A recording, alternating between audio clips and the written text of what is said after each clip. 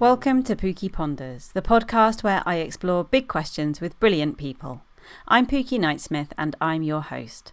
Today's question is, what's it like to design a school from the ground up? And I'm in conversation with Adam Dabin. Hi, my name's Adam Dabin. I am the head teacher of the Sir Bobby Robson School, which is a free school for pupils with SEMH, due to open in September. And the question for today's episode is, what's it like to design a school from the ground up? And we should maybe amend that to say, what's it like to design a school from the ground up in the middle of a pandemic? So how's it going? Chaos is the word I would use to describe it. Semi-organised chaos, but yeah, it's been, how can I put this? When you agree to take on this sort of project, you know at the very beginning you are signing up for coming out of your comfort zone, should we say, and especially, as a head teacher, I'm used to working in a school. My job has been in a school, so my routine has been in a school, or two schools, because I was the exec head of two primary schools previous to this. So you have to be prepared to come out of your comfort zone doing this job, and you learn an awful lot as you go. But then if someone then suddenly throws you a global pandemic into the mix, less than 3 months in, it's certainly brought some new challenges and some extra issues that I wasn't expecting. But yeah, we are miraculously going to be opening in September.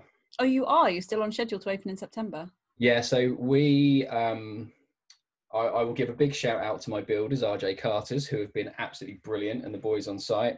So we lost probably about 10 to 12 weeks of building time. So the guys, they were all on track for a September start, and we probably lost about 10 to 12 weeks. They've made a bit of that up, obviously, in the recent weeks, but we're looking at a handover of around the 26th of October, give or take. So we're looking at about October half term. So we had kind of a really big decision to make. It was okay, well, we don't do anything until October, or can we come up with a contingency in the short term? And I've been really, really fortunate. So we've managed to acquire a building literally just around the corner from our school, called the Murrayside Centre, which we're going to be using, and we've got access to that until January if needs be. Oh, wow. So it's going to allow us to make a start in September. It obviously isn't going to be a full-time, all shining, all singing, all dancing school at that point, but in some ways I'm going to use it, turn it into a silver lining, and actually, we've missed out on doing a lot of transition work that we would have loved to have done, and we're going to use this time to do an even better piece of work that otherwise we wouldn't have got to do in the situation. So we are going to open in September. It will be a part-time offer to begin with, but I'm really excited to get going now because it's been a long time coming. Yeah, I can imagine. And even just the logistics of managing, obviously the building of a school is massive anyway, but like right now we've been having an extension built, and we're having to send our builders out at like 5 a.m. to get their quota of plaster, and then everyone's trying to pay them 10 times its price, those at the back of the queue. It's really actually quite hard right now, isn't it, getting the materials, getting the people, getting everything organized. I think that was one of the concerns originally, was that obviously the supply chain was going to be an issue because a lot of materials do come from abroad as well. And when borders and things were shutting, I think there was a bit of concern that certain things wouldn't make it into the country for us. But touch wood, that the progress on the site is just phenomenal. I mean, I kind of had quite a big break from seeing it at the very beginning when it was foundations, to suddenly this huge thing had appeared, and the guys that are working on it seem to have done really well with the supply chain and also the labour as well, because that was looking like being an issue at one point, with obviously people being furloughed and people being off work. So I kind of feel like we've got quite lucky in a lot of ways, but yeah, the potential issues we could have faced ended up not really being massive issues for us. So I'm lucky in lots of ways, but I think from a building perspective, those guys have certainly been under a lot of pressure as well, because, at the end of the day, they've got deadlines they need to meet anyway in terms of the building. And when you go on site and see the impact that COVID's had on the social distancing measures, on the way they work and all of the processes and systems they've got in place, building sites are busy environments on a good day. And throwing this into the mix has obviously added to that. So, from my perspective, the guys that have been on our site have just done a phenomenal job, really. That's really great to hear. And tell me about the school and your vision for it, both in terms of, what it's going to look like and be like, but also the kind of school it is. What kind of kids are you going to be serving, and what's the ethos you hope to have? So we are a special free school.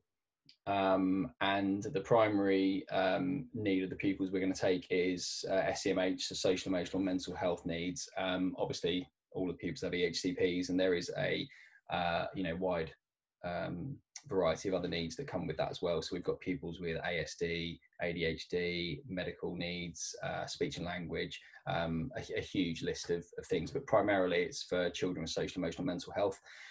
Many of them have obviously been excluded previously, had very mixed experiences of education, and we are taking pupils from a variety of settings.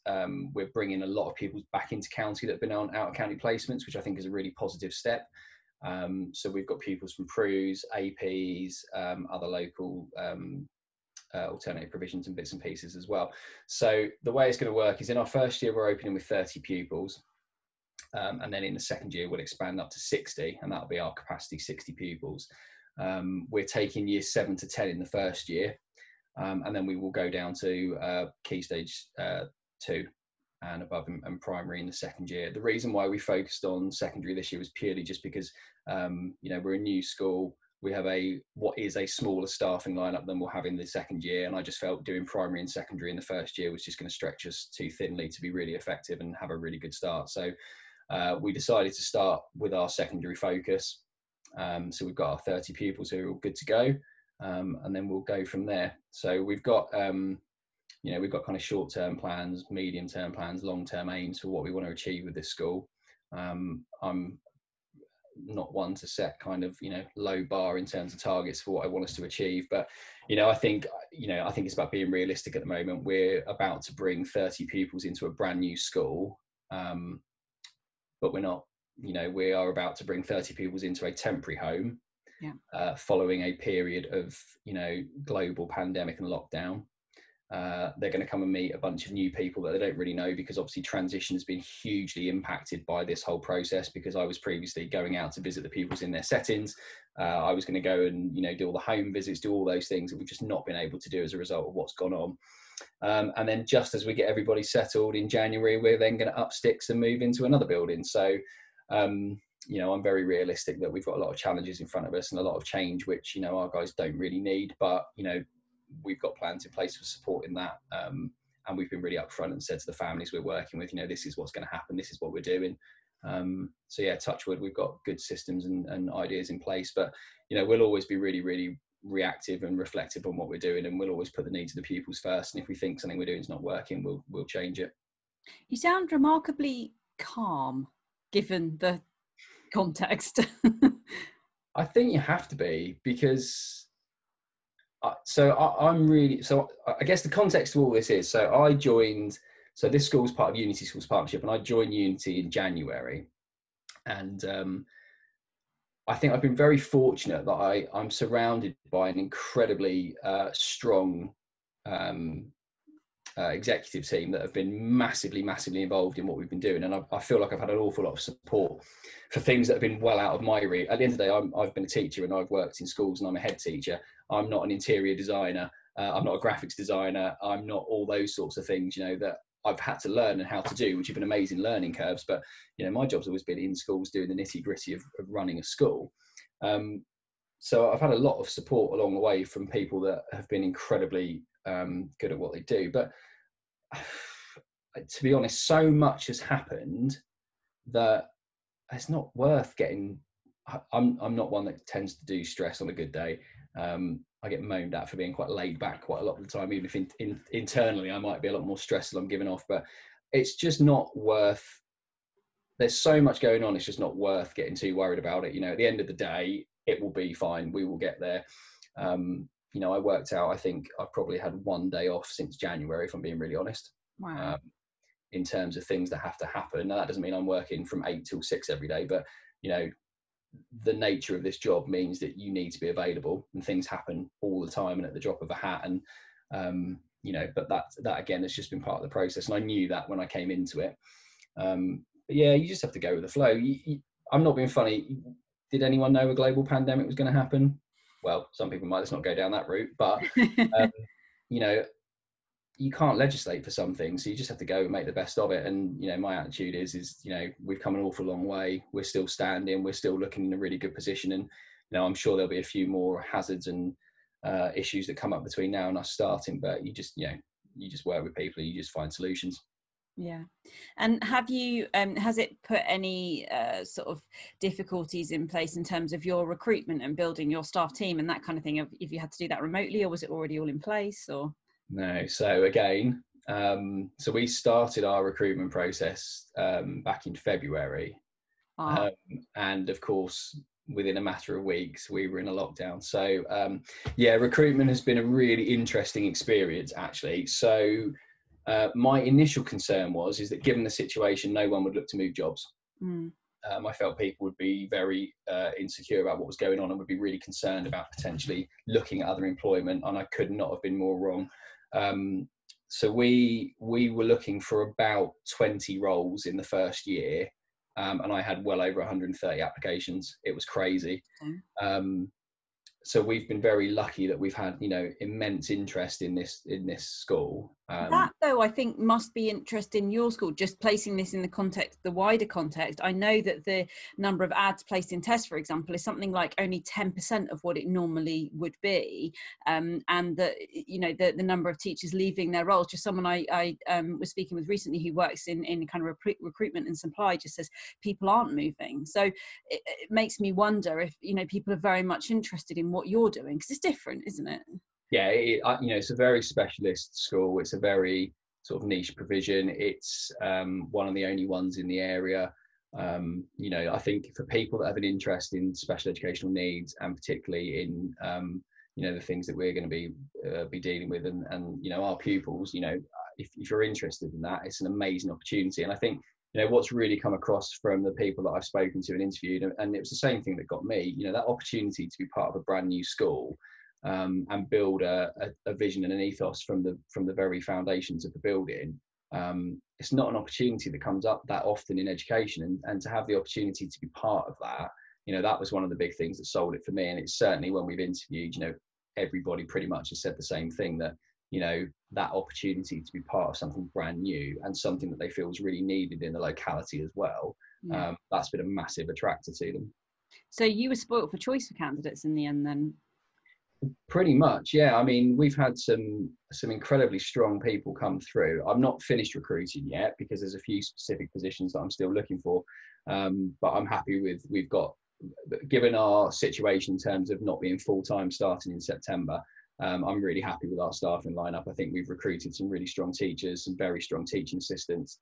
My deputy's in place, office managers in place, caretaker team, all sorts of bits and pieces. So, I'm really quite content. Now, obviously, if someone says to you, well, you've done all online recruitment, what were the pitfalls? Obviously, I've not been able to actually see people do their jobs. When you interview people, you usually go through the process of, doing a short observation, and doing bits and pieces like that. So we've had to be really thorough in terms of, we thought very carefully about the questions we asked during an interview, because we wanted to get a real feel for people's values, people's visions, people's ethos themselves.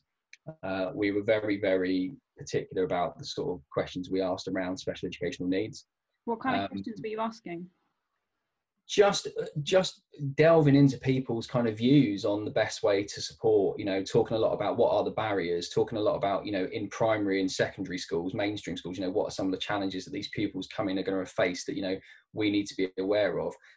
We really kind of asked questions around, just making sure that people, really were aware of what, our school was going to be about and what we were trying to achieve. And like you said, we've been really lucky that we've had a really strong field of applicants for all of our roles. So, but it's certainly been, doing it like this. I've spent hundreds of hours in front of my screen, interviewing, and it was a very weird experience to begin with. But I had a colleague of mine, Malcolm Reeve, who's done all of them with me. And, by the end of it, we'd got into quite a good groove in terms of how we did it. But, it's certainly an odd experience because it's not what you're used to doing. It's not the way you would go about it normally.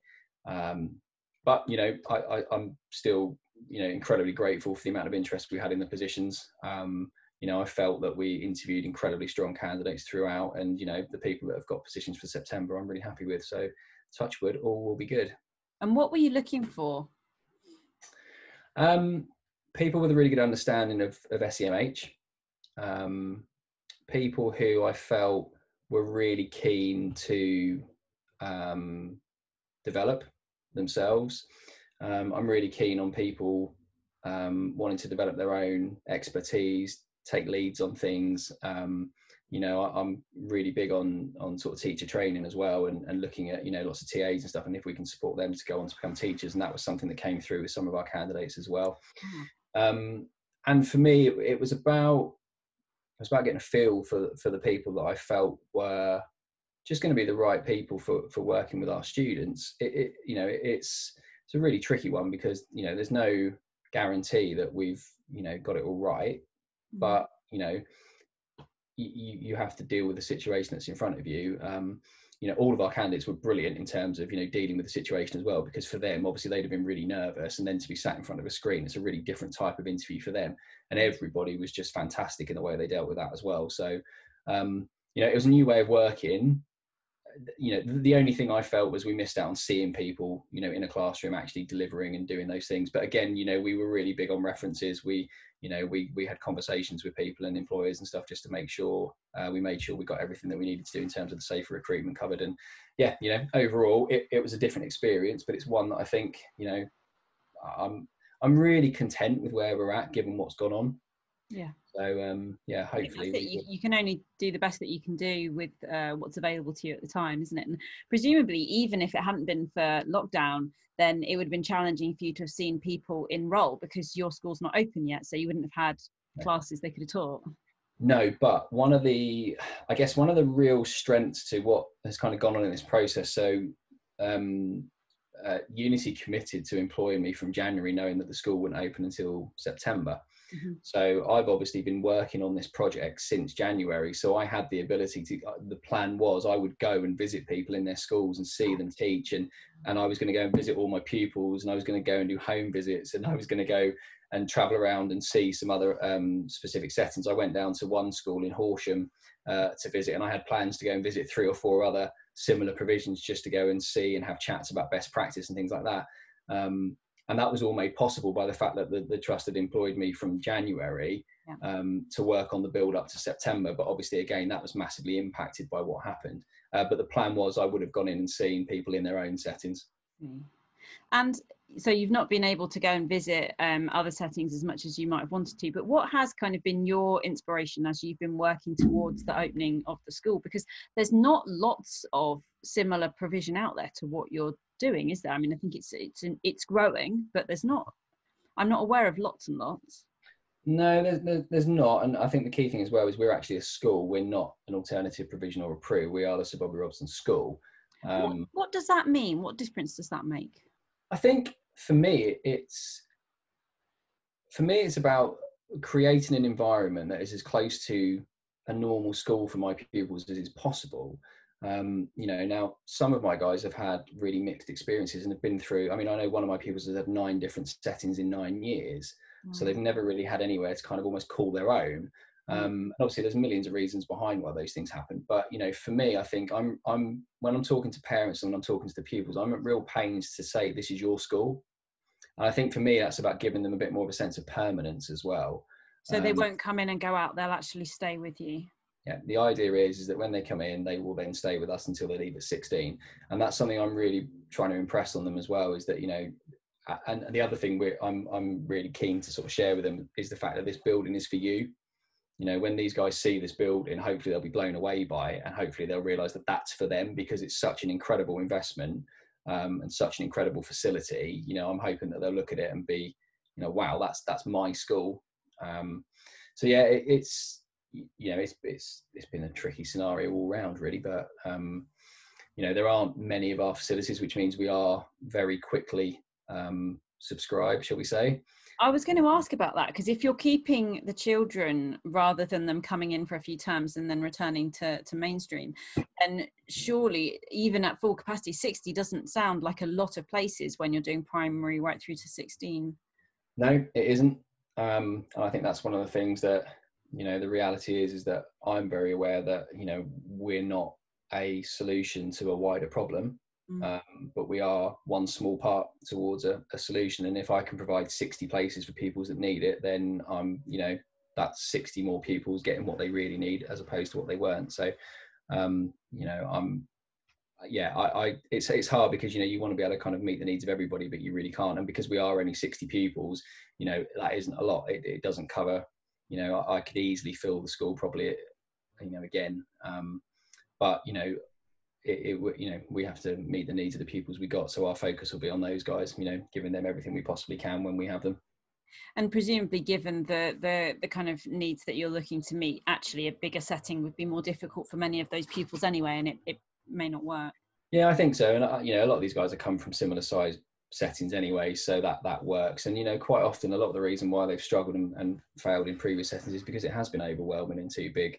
So you know, I think the nice thing is we're going to start with 30 and then grow in our second year. So that gives us a chance to really kind of bed our pupils in and you know, get everything right, ready for our second year expansion. But yeah, I think, you know, given that looking at the pupils we've got, you know, I wouldn't really want them to have to come into anything much bigger because of what they're used to themselves. I wouldn't want to set them up to fail potentially. So. And what will be your aspirations for your pupils? Will they sit sort of the regular exams, or will they be doing an alternative kind of curriculum, or what will it look like? It'll be a bit of both because, you know, again, it's going back to this having high expectations. You know, as a school, my expectation is, you know, we will provide a range of qualifications, be it GCSEs, vocational qualifications, you know, setting up apprenticeships, looking at post-16, all of those things. But obviously, again, that's going to be very much based around the individual pupils' needs. So, you know, just because some of our pupils are coming to us doesn't mean that they're not working cognitively at age appropriate levels. So we will have some pupils that will be able to sit GCSEs. We'll have other pupils that won't be able to do that, and we'll look at other alternatives for them. So, you know, it's very much about what do the individual pupils need. Yeah. And just logistically, how does that work? Will you work with kind of partner providers or similar? Because presumably it would be difficult to cater to a wide range of different needs at GCSE if your cohorts are quite small, or vocational subjects as well. This year it's a bit trickier because obviously we're a smaller school, so we've looked at what is the kind of core offer we need to offer in that first year. And the other thing is, because we're not taking any year 11s, we won't have any GCSEs or anything that in that first year. So we can work towards those, and then by the second year we'll then have a bigger staff as well, which will allow us to deliver even more.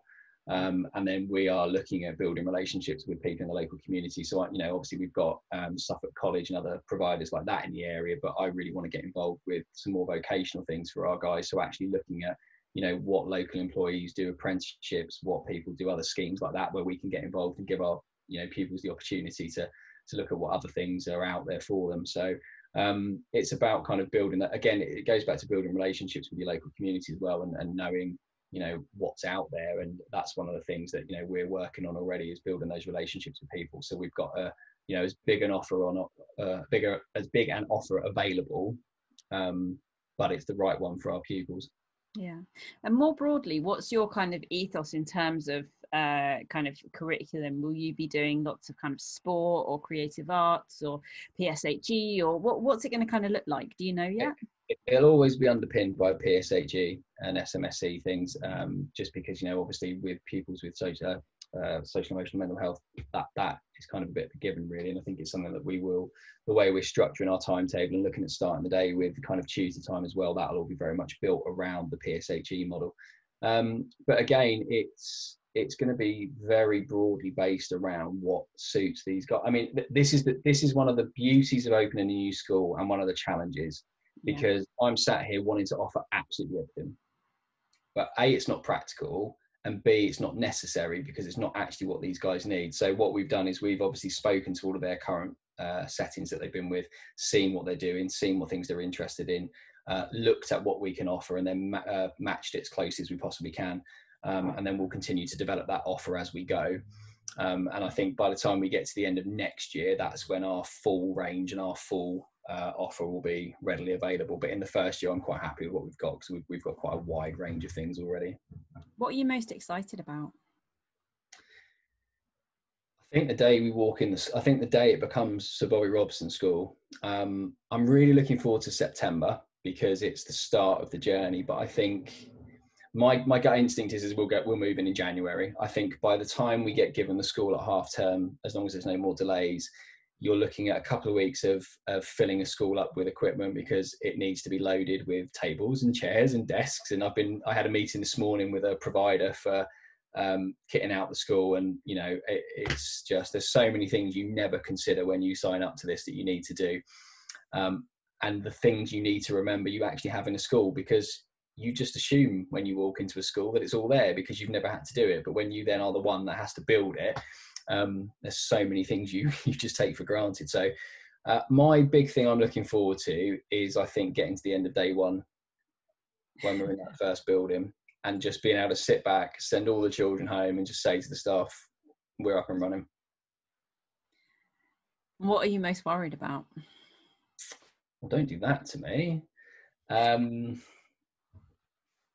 I guess at the moment, I'm just a little bit worried about any more potential delays. Mm-hmm. I think we've built a really good contingency. I have to give Suffolk County Council so much credit for coming to the rescue with the centre we're borrowing. They've been incredible in getting that sorted for me, and with transport and all those things. So that's been brilliant. I think my big concern at the moment is, should anything happen, and I know people are umming and ahhing about whether we're going to end up with a second lockdown or second waves. I think, should anything else happen that would delay us beyond January, I think that would be my big worry. But what we did is we built a plan that kind of gave us a little bit of flexibility if that did happen again, which is why I always say to people, let's just assume we'll move in January. If we can get in sooner, we absolutely will. But I always built in that contingency of January just in case something else happened. And given that you've not been able to kind of meet all your staff, how is the beginning of term going to look for you? Are you having kind of extensive kind of inset, or how's that working? Yeah, bless them. I've already warned them. They're going to get absolutely blitzed. So we're starting on the 2nd, and the pupils are not going to join us until the 14th. Oh, wow. Okay, that's really extensive. But it needs to be, because in a brand new school, we've got an awful lot of things we need to do. So we've got obviously induction, safeguarding, RPI, we've got trauma-informed training. We're going to spend time going through our pupil profiles and making sure everyone's aware of the needs of the pupils. I've got a huge there's first aid training. There's so many things. You walk into a school normally and everyone's got everything they need. You have to do your safeguarding update, but you've got your first aiders done usually, and you've got this and you've got that. Whereas as a brand new school, we need to start from scratch. So all the parents have been fantastic in giving us that little bit of extra time just to make sure we're happy and ready to go. So we're gonna really blitz the staff, but I have warned them so they do know. And then we'll get through that as much as we can in those first sort of 8 days, and then we'll be ready for the pupils when they come in on the Monday. How are you doing that? Are you kind of bringing external people in, or are you delivering that yourself, or what's both? It's a bit of both. There's some remote online training we're doing with Trauma Informed School Network. We'll do in-house safeguarding, because myself and my deputy have done all of our training for that. So we'll do the safeguarding. First aid's being delivered face-to-face, obviously based on all the recommendations around COVID as well. And we've got an extensive risk assessment around COVID for our site as well. And then the other bits and pieces, again, we're having the RPI stuff's being done face-to-face as well. But, there's a mixture. And the other thing we're going to look to do is we're going to also do, we're going to call them like bite-sized CPD sessions every week for staff as well, because we've got, when you go through the EHCPs to the pupils, we have got probably about 50 different formal diagnoses of some point. Yeah. Lots of them secondary and third diagnoses, but it's just making sure staff are very aware of all those other things as well that aren't primary issues, but they still need to be aware and know how to deal with. So we'll be building in those as well over the weeks. But again, that's where looking at the autumn term as it is, the silver lining to what's happened is it's given us the opportunity to do that. So come January, I think we'll be in a really strong position for just absolutely cracking on. Absolutely. And what happens in terms of getting all your policies in place and that kind of thing? Have you had to write those in the absence of staff and governors, or have you done it jointly? Or we had a pre-opening Ofsted inspection, which is part of the process when you do this, and that was when all the policies and everything had to be done. Mm-hmm. So if I write another policy in the next 12 months, I may go crazy. So you wrote them all? I didn't write, so I'm not going to claim I did this on my own. My amazing team of people did it with me. So we basically we looked at the policies for this type of school, and we put them all together, but we had to create basically every single policy you would need for a school. Now, working in a really big trust, I was very fortunate that, you know, lots of the generic type policies, we were able to take them as a template and then make them specific for our school. Other ones like the behaviour policy, obviously we tweak that to make that very specific for what we want. Admissions policy, you know, lots of them, you know, you can get a policy from anywhere as a template, but you need to make sure that it suits what you need and meets your pupils' needs. So we went through all of them really, really carefully. But one of the downsides, it turns out, to a global pandemic is it meant that Ofsted had a lot more time to look through your paperwork. Oh. So we had a really, really nice HMI do our inspection. He was great to work with. But he said normally what would happen is, the way it works is they kind of meet you at 8 and they finish at 4 in one day. And they would look and go, yes, you do have that policy. Yes, you do have that policy. And they'd scan them and they'd check them. This way, he had 2 whole days to intricately interrogate every single piece of paper I gave him. And I gave him the file I uploaded was monstrous. But I knew he'd read them because he was quoting them directly back to me. Wow. So it was a really, really well scrutinized piece of work. But I mean, the brilliant thing for us was we got our kind of feedback was there were no recommendations. So there was nothing he suggested we do to improve our policies and procedures. No, nothing. I was amazed. It was brilliant. Wow.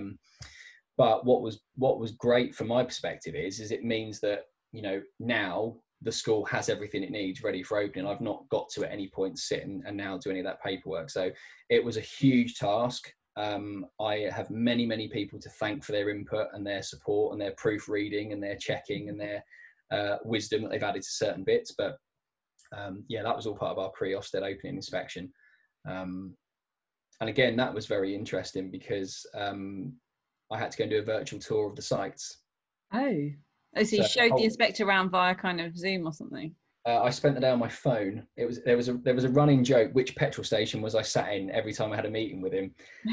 So I live up in Norfolk, and obviously the school's in Ipswich. So I drove down in the morning and had to do a virtual walk round of the actual Sir Bobby Robson school, and also do a walk round of the temporary site we're using, just so he could see that it had all the appropriate things to give us, you know, the consent to open, and he was happy with all of that. And then throughout the day, you have various meetings covering lots of different subjects. So we covered safeguarding, we covered SMSC, we covered governance, we covered curriculum, you know, health and safety, a huge array of things that were discussed in the style of an Ofsted inspection.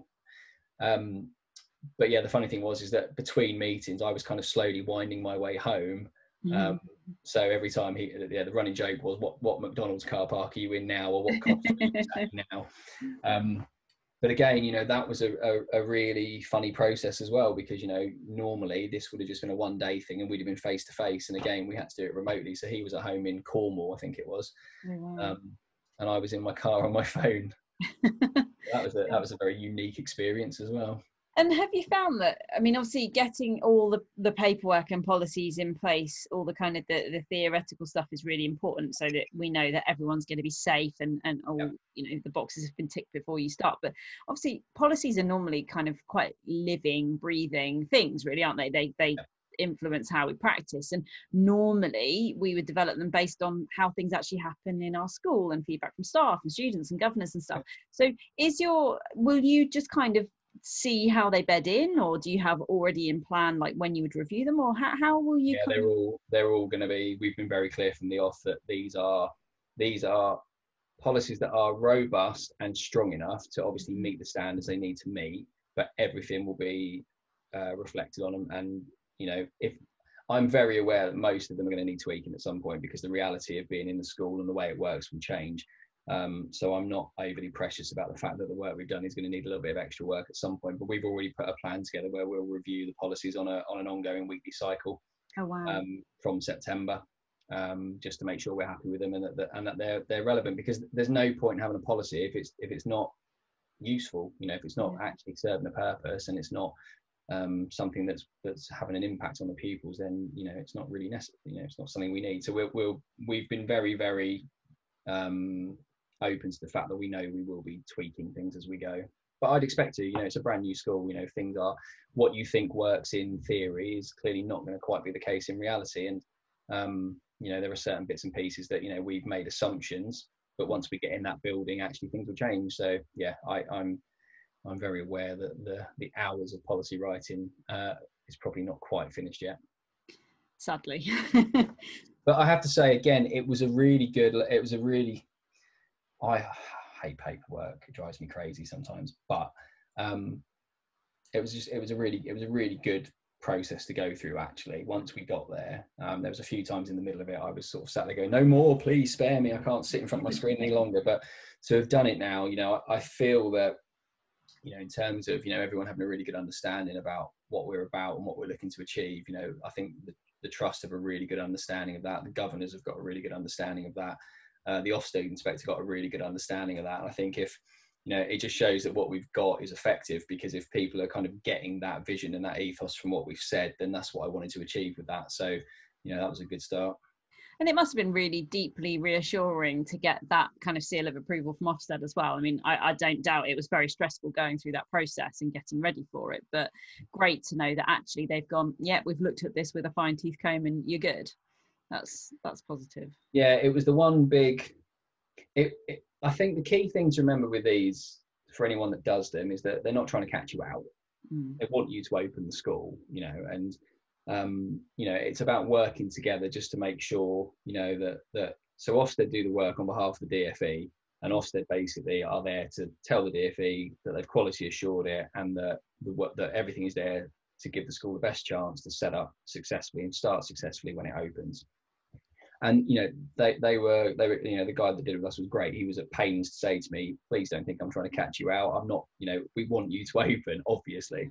So I think the first thing is for anyone that goes through it is to not get too head up about it, because no one's trying to catch you out.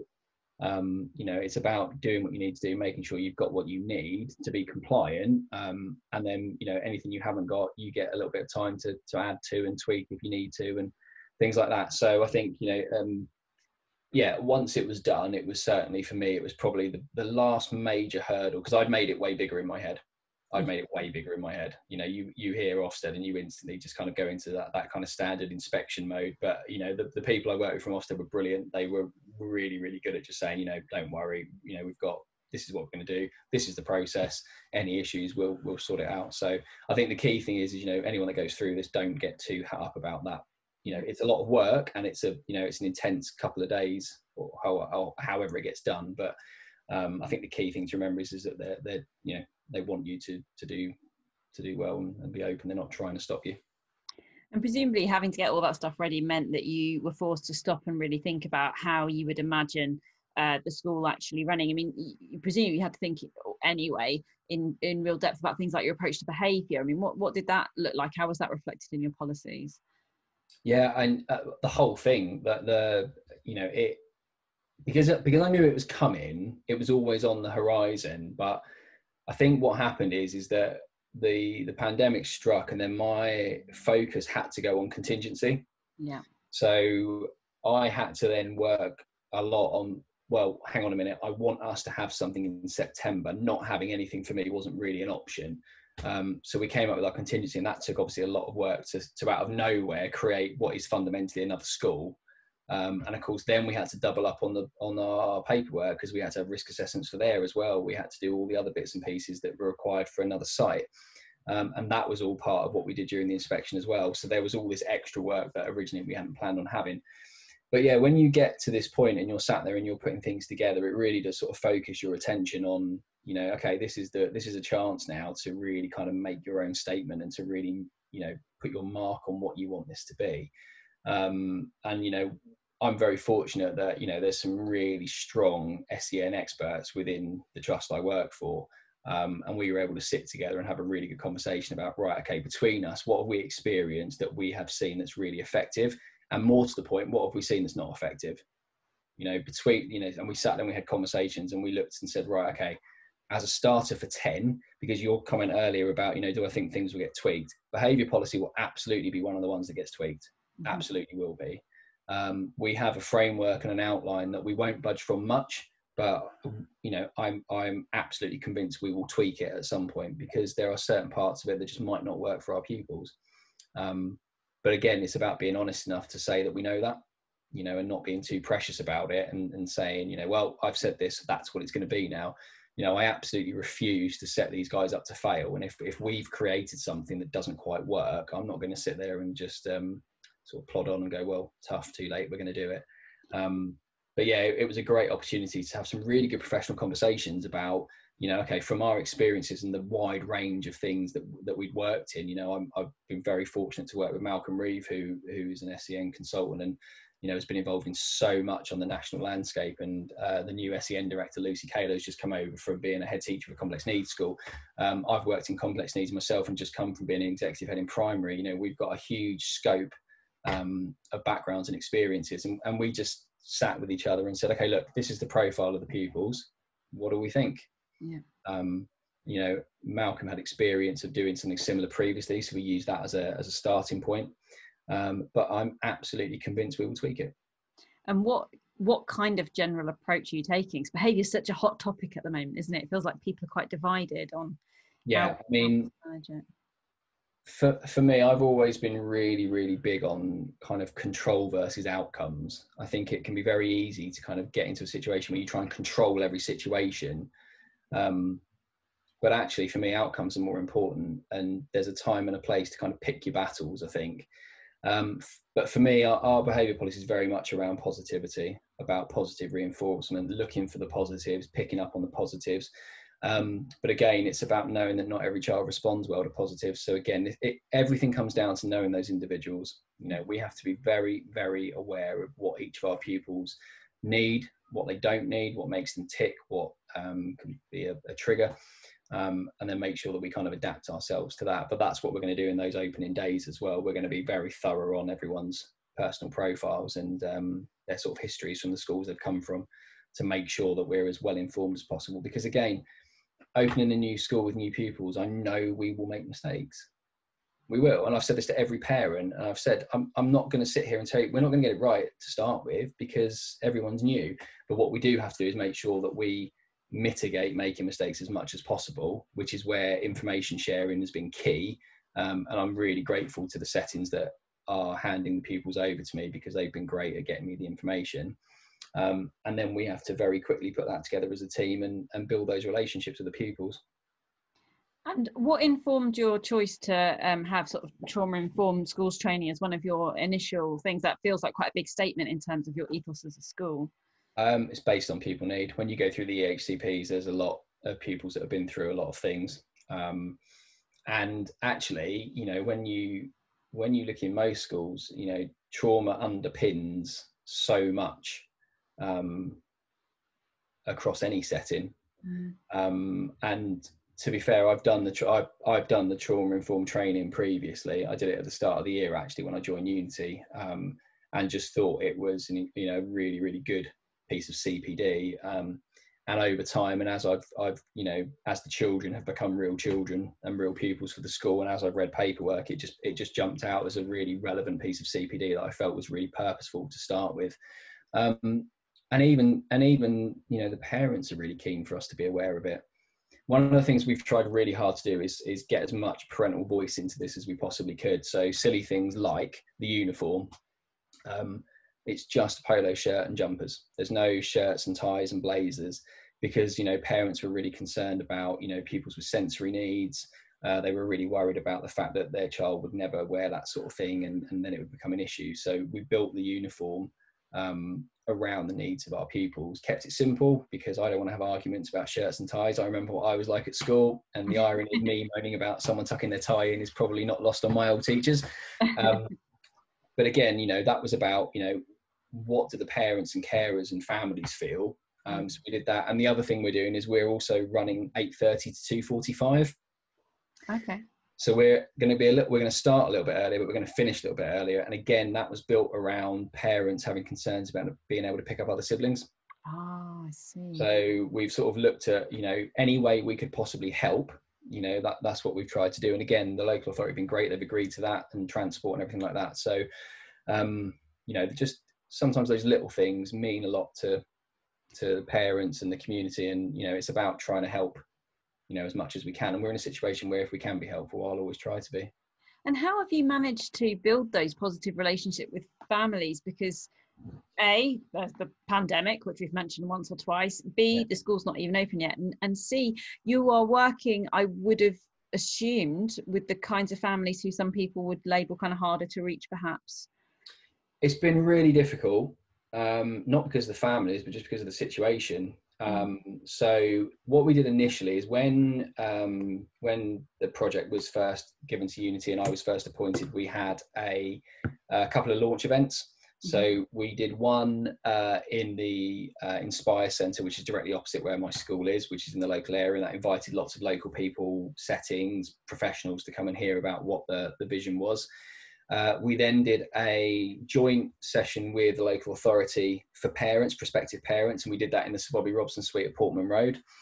And that was brilliantly attended. And that gave me a chance just to say hello, talk to some of the families, answer any questions, and just get to know a couple of them. And then obviously the plan was then to go out and to do home visits and see the kids in settings and really build those really strong relationships. Because for me, you know, the successes of schools I've ever been in have been built on community relationships. If you haven't got the community on board, it can make things so much more difficult.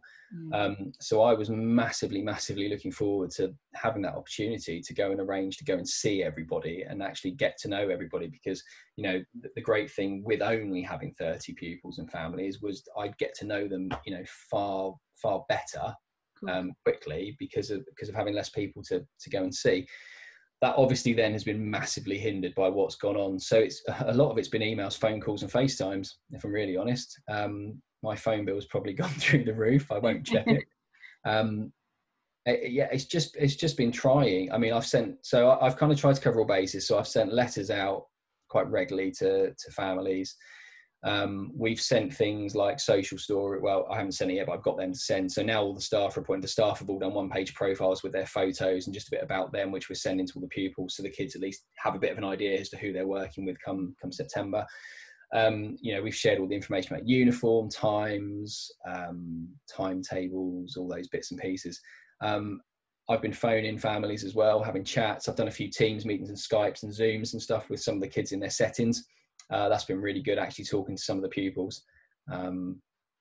So it's just been trying to have as much communication as possible, but it's certainly something that for me is nowhere near at the level I expected us to before all this hit. You know, the plan was to have, you know, really nailed this.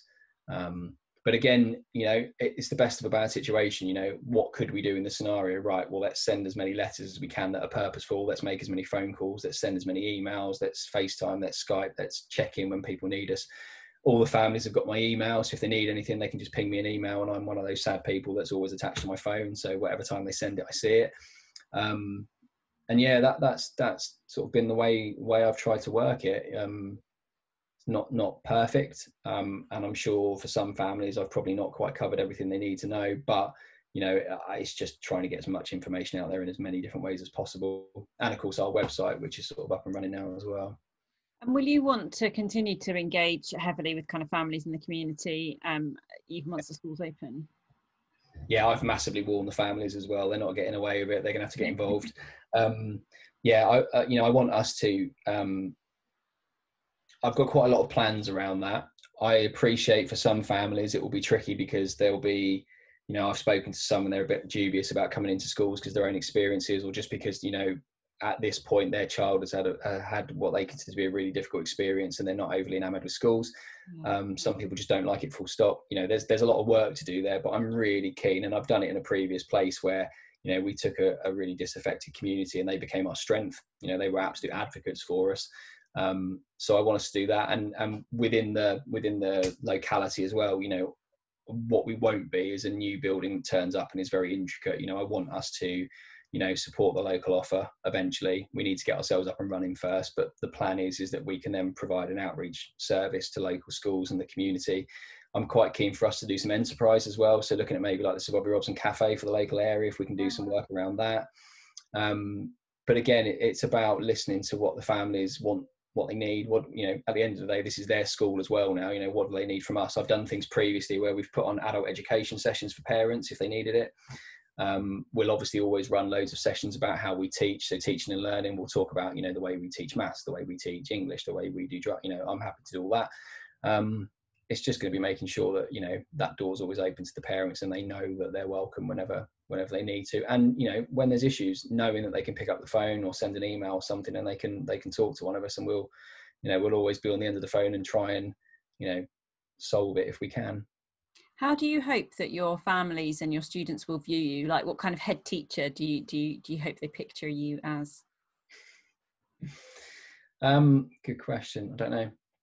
Hopefully a good one, hopefully a fair one, hopefully one that they know has their best interests. You know, I'm not going to please everybody all of the time, and I'm not there to please everybody all of the time, but, you know, I think people that have worked with me before, and I think pupils that have worked with me before know that, you know, I think they know deep down I'm there for them, and you know, I've worked in some challenging schools before and we've been successful. I'm covering tattoos, which seems to be a really good icebreaker with people as well. That's a very unexpected thing for a head. Oh, really? Yeah, well, arms are covered. So silly little things like that, you know. But even silly things like tattoos, they've been brilliant at times for me in my career for breaking barriers. Really? You know, yeah, for some families, it will always be good morning, Mr. and Mrs. Smith, you know, shirt, you know, down, no one can see anything.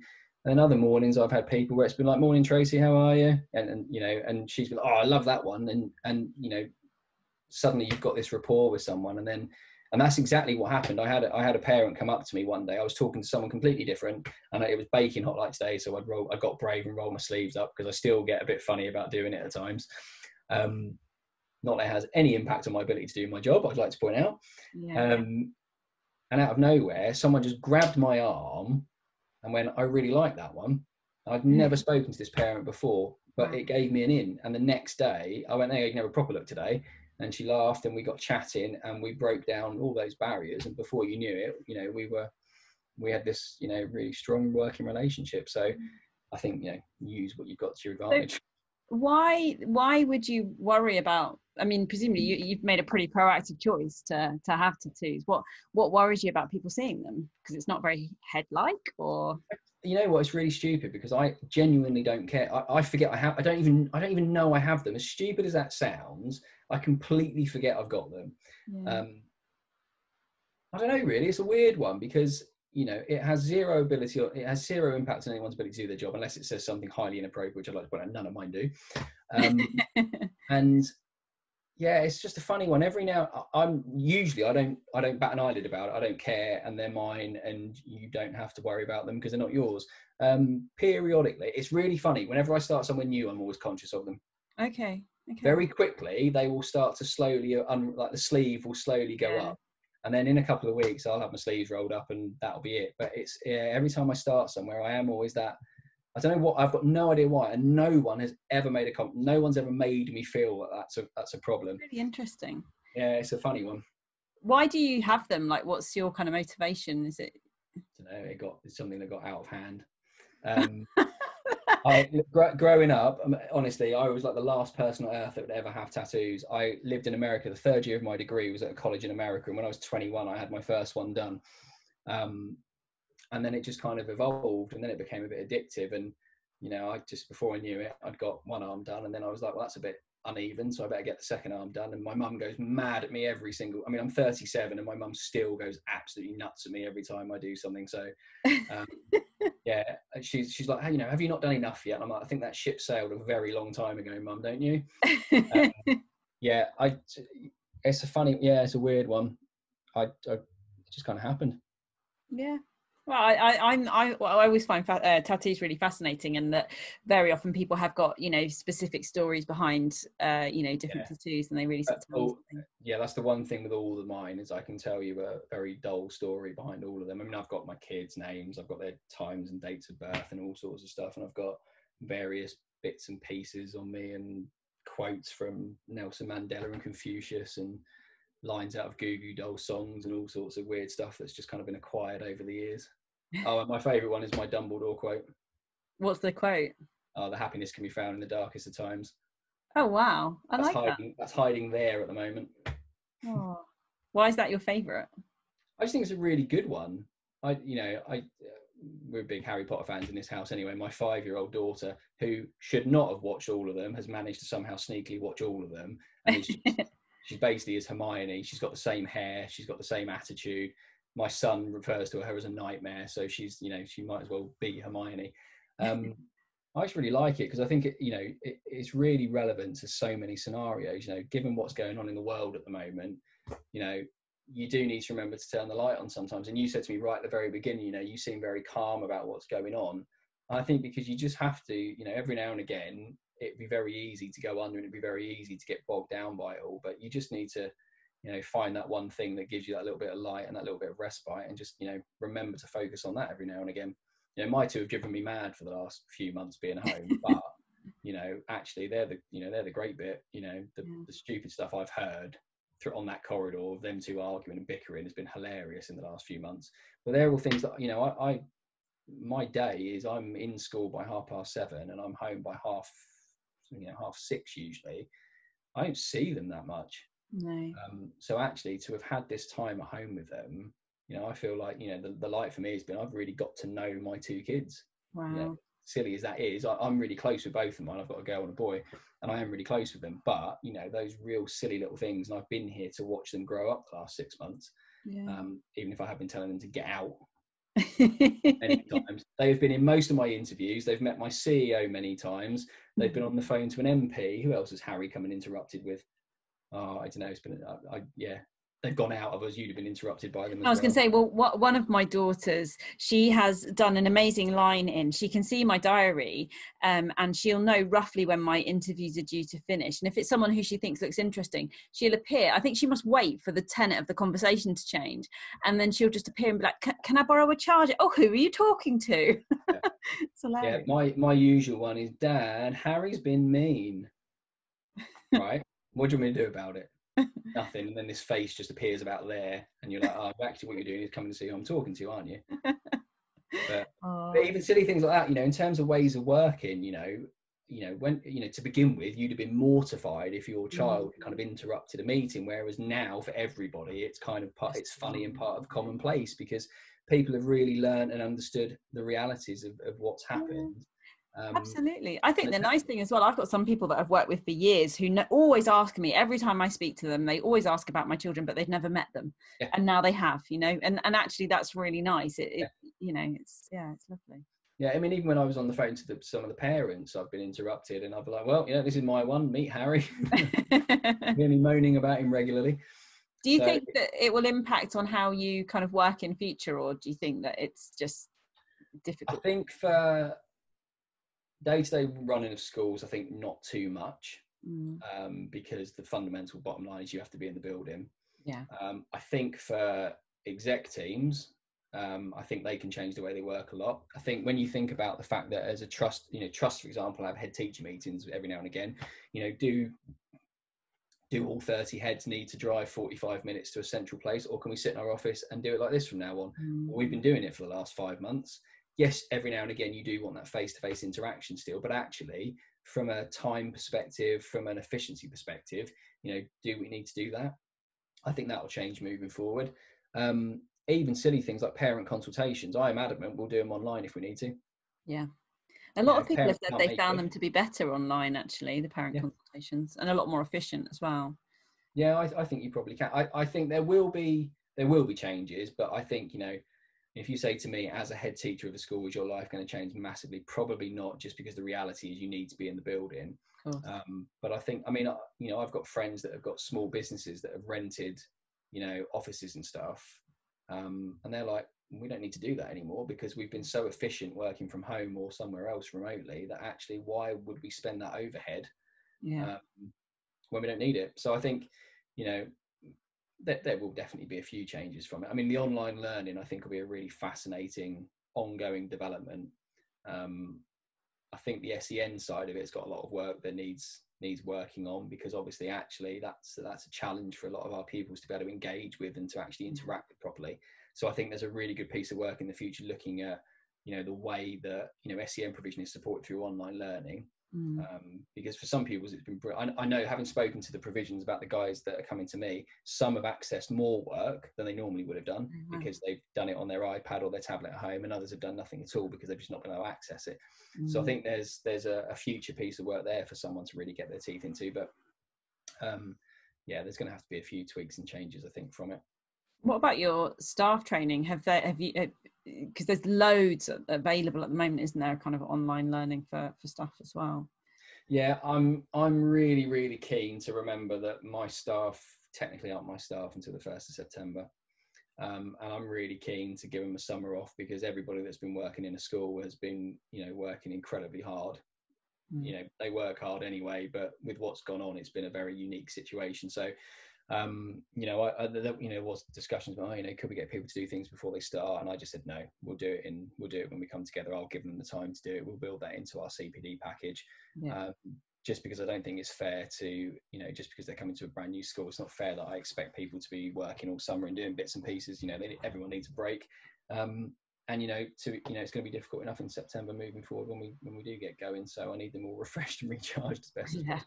It's true. But yeah, there's get a break. There's an awful lot. There's an awful lot of stuff you can do online CPD wise now, which I think moving forward, I think would be really good. Yeah. And are you going to get a break?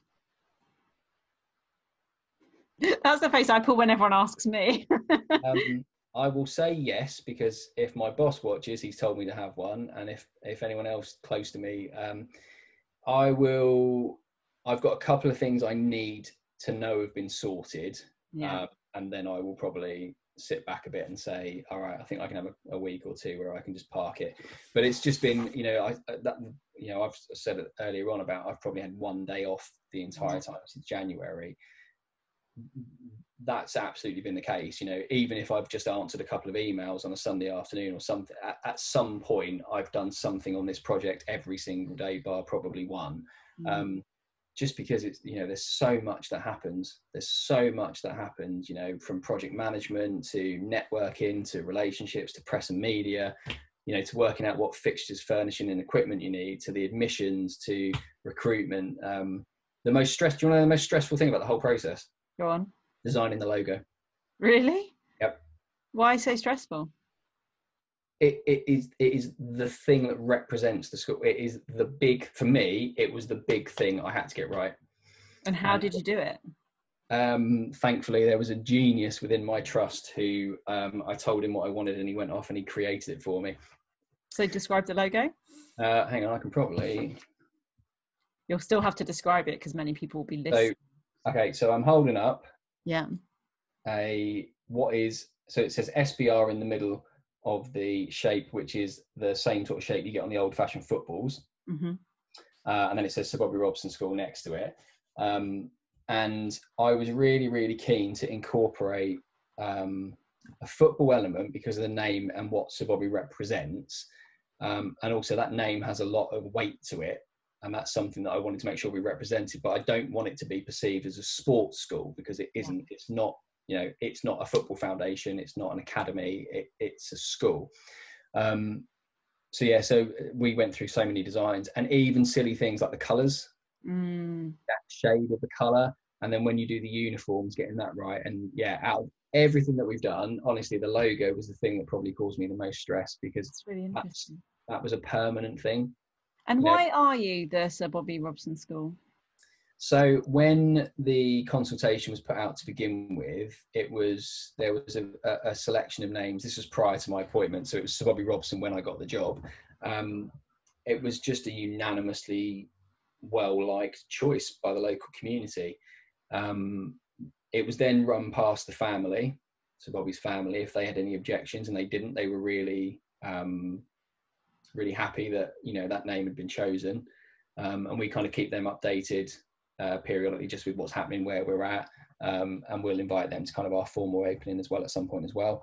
And it was the sort of the unanimous winner. People really liked it, so we went with that. And when we talk to people about it, still it seems to draw a lot of interest, particularly in the community, because obviously being in Ipswich and what Sir Bobby represents to the Ipswich community, that I think was something that they've really, really bought into as well. And I have to say the community's been fantastic with us so far. The kind of enthusiasm for what we're doing and what we're trying to achieve, and the support we've had. You know, I've not had any negativity at all to us kind of appearing. So yeah, hopefully that will continue. Oh wow, so exciting times ahead, and great that the community have been involved right from the beginning like that. I think it was always going to be important. You know, I think anytime you build a new school in any area, you know, you need to take the community's opinion on board. You know, and you know, from what I've seen so far, and even the other site users where we are, you know, everyone's been fantastic so far. So hopefully I will not do anything to annoy them in the future. Well, it's a really fine balance though, because that's it. You know, sometimes a new school will be received and really welcomed into a community, but you know, you get that wrong and it can be very, very tricky, can't it? So it's really important to bring them along. What thought would you like to leave people with? I think I would really actively encourage any leaders, any future leaders, anybody that wants to one day have a go at building a new school. I would absolutely plead with them to do it. Because has it been an utter nightmare? Yes, it has. Has it been utter carnage? Yes, it has. That's before you throw in a global pandemic. But has it been the most incredible learning experience of my professional life? Absolutely. You know, I'm a head, not an interior designer, but I can tell you a bit about interior design now. You know, you learn so many things and you get involved in so many conversations. Yes, you will have a billion meetings, and yes, you will be up to your eyeballs in paperwork, and yes, you have so much to do. But it's all worth it at the end when you're looking at what you've shaped. You know, no one will kind of ever be able to kind of take that away. In a really selfish way, this is something that, you know, that like the logo, for example, that's the logo, you know, and we created that, and that will always be there. That will be there long after I've gone. So I would just say, you know, anyone that feels that this is something that they would be interested in, I would absolutely implore them to do it. And I think the sort of 3 top tips to that would be, A, be nice to everyone. Even if you don't want to be nice to everybody, because you will need a lot of people along the way, because this is a tricky thing. Definitely ask for help.